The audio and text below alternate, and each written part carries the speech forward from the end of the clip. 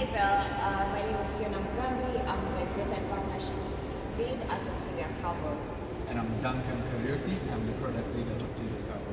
And we at Octavia Carbon design and build machines that capture carbon from the atmosphere. And the goal here is to reverse climate change and end the fossil fuel age.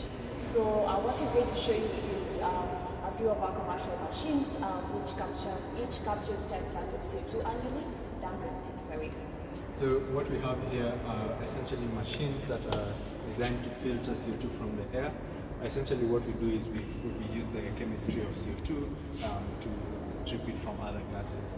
So behind here there's a chemical filter that has a very large surface area and is very selective to CO2. So the process is a cyclic process. Each cycle runs about 4 hours.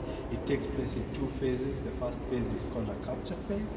And during the capture phase, what happens is these plates are lifted and they expose that filter to the atmosphere.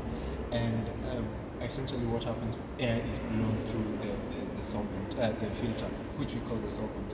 We use the fans at the top, which basically exhaust air in from all 4 sides, and or suck air in from all 4 sides and exhaust it through the top.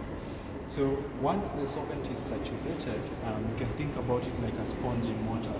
Basically, when you put a sponge in water, it absorbs and gets saturated. We then seal the system, and we seal it tightly. And when we do that, we actually run a vacuum pump that pulls all the excess air out of there, creating a partial vacuum. And once we've done that, what we then do is we inject steam. And we inject steam into the system at a set pressure, and then heats up the solvent to release the CO2 into the enclosed space. Once that is done, we then pump out all that CO2, and it goes through a series of buffer storages and is compressed several times and stored into high pressure air receivers. Eventually we'll build out this rig to then purify and liquefy that CO2. Once that is done, we'll go back to the first phase. So we first cool the solvent down, and then we open up the system again for adsorption.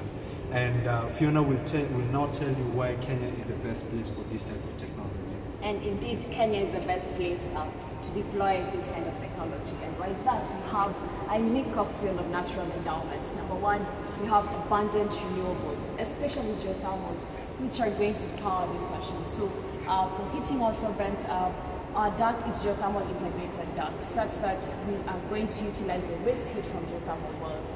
Secondly, we have unique geological formations, and that's just the basaltic rocks, which are a great characteristic for permanent CO2 sequestration. Something else, we have young innovative talents such as us who will be driving down the cost of